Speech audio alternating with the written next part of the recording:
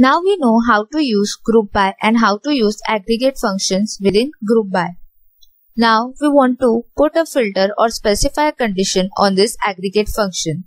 So how can we do that? This is done using this having clause. Having clause will restrict the groups of written rows to only those whose condition is true. So the syntax for this having clause is select the column names, add or the aggregate function from table. You can specify where conditions if you want to. Then you specify the group by and the name the column which you want to group. Then we specify the having condition. So let us see an example. In this example, I want to find the number of customers in each region. But I want to also put a condition that I want only those regions which have more than 200 customers. So to do this, I will write select region and count of customers from the customer table. I will group it by region and having count of customer ID greater than 200. So this is the aggregate function. So let us go and write this in pgadmin.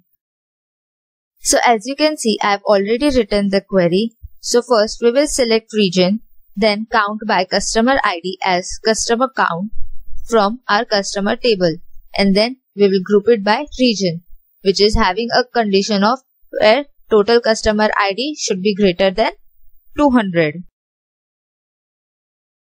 Now select this query and run it. Now this query will return me these two regions which have customers more than 200. Now if you remember, we used to specify condition in the where clause. Now we are specifying this condition in the having clause. Now what is the difference is that the having clause is used to specify condition for the aggregate functions, whereas where clause was used to specify condition on the non-aggregate columns. So for example, in this query only, if I want to put a condition that I want only count of customers whose name starts with A, then I will write where customer name like A%. So let us find out such customers. So select this query and copy it, and instead of this having count, we'll have where condition where customer name like A%. Now select this query and run it.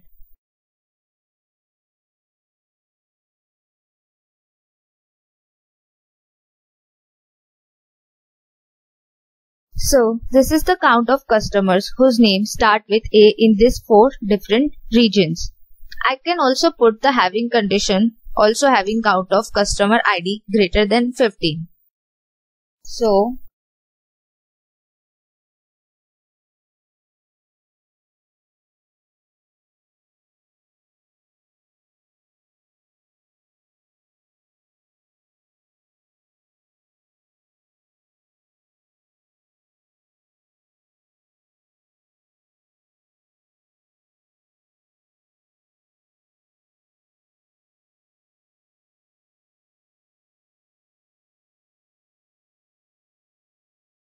now select this query and run it.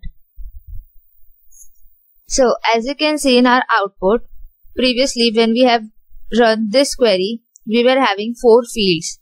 Okay, south were having 13 and central region were having 11 customers. But when we will run this query, 2 of them will be gone. So as you can see, now we are having 2 regions only where our customers are greater than 15. So, 2 major differences between having clause and where clause is that where is written before group by clause and having is written after group by clause.